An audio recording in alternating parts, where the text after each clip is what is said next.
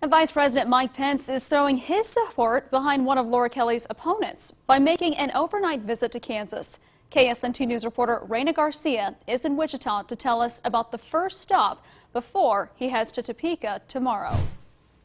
Nearly 2 weeks after the president visited Topeka in support of Republican candidates Kris Kobach and Watkins, Vice President Pence made a stop in Wichita to keep the support for the candidates going strong. Wichita was his third stop of the day after being in Denver and Tulsa earlier.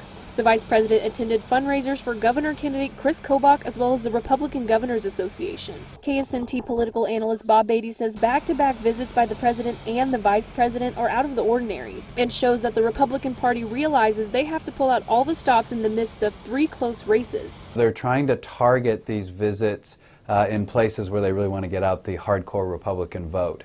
Wichita area, western Kansas, rural 2nd District. I think that can help them. Vice President Pence will make a stop in Topeka tomorrow for a fundraiser supporting Republican candidate Watkins. From McConnell Air Base, Reyna Garcia, KSNT News.